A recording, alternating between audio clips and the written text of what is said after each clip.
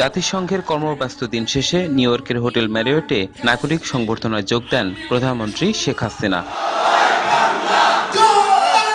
যুক্তরাষ্ট্র আওয়ামী লীগের আয়োজনে এই সংবর্ধনায় যোগ দেন যুক্তরাষ্ট্রের বিভিন্ন রাজ্য, কানাডা ও ইউরোপ থেকে আসা প্রবাসী ও আওয়ামী লীগ নেতাকর্মীরা। এতে প্রধানমন্ত্রী বলেন, কেবল মানুষ আর মানবিক কারণেই রোহিঙ্গা শরণার্থীদের পাশে দাঁড়ালেও তাদের দেশে ফিরিয়ে নিয়ে নাগরিক অধিকার দিতে হবে মিয়ানমারকেই। আমরা বলেছি যে আপনাদের নাগরিক, তাদেরকে ফিরিয়ে নিয়ে যেতে হবে, তাদেরকে নিরাপদ রাখতে হবে, তাদের আশ্রয় দিতে হবে, তাদের উপর এই জুলুম অত্যাচার চলবে না। আমরা প্রতিবেশী দেশ হিসেবে অন্য দেশে এই ধরনের অত্যাচার চলুক, এটা আমরা কখনো হতে দিতে পারি না।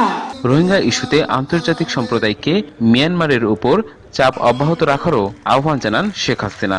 মিয়ানমার সরকারের উপর সেখানে সেই মিলিটারিরা যেভাবে অত্যাচার করছে, কাজে আমরা তাদের উপরে যাতে চাপ সৃষ্টি হয় এবং আন্তর্জাতিক পর্যায়ের জন্য চাপ দেওয়া হয় যে তারা তাদের নাগরিকদের ফেরত নিয়ে যাবে, তাদের আশ্রয় দেবে এবং কোফি আনান কমিশন যে সুপারিশমালা দিয়েছে তা তারা বাস্তবায়ন করবে, সেটাই আমরা চাই।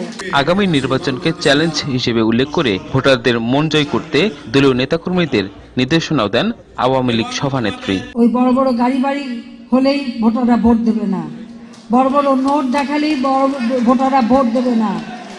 ভোটারদের সমস্যা জানতে হবে, সেগুলি সমাধান করতে হবে, তাদের পাশে দাঁড়াতে হবে, তাদেরকে আপনজন মনে করতে হবে, তাদের হৃদয় জয় করতে হবে, তবেই ভোট আসবে।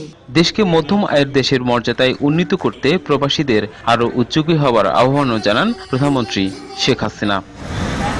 সংকট মোকাবেলা করে উন্নয়নের পথে এগিয়ে চলার অভিজ্ঞতা বাংলাদেশের কাছে নতুন কিছু নয়, এমনটা জানিয়ে প্রধানমন্ত্রী শেখ হাসিনা বললেন, চলমান রোহিঙ্গা সমস্যা কিংবা জামাত-বিএনপির ষড়যন্ত্র সব সংকট মোকাবেলা করেই উন্নয়নের পথে ঠিক এগিয়ে যাবে বাংলাদেশ।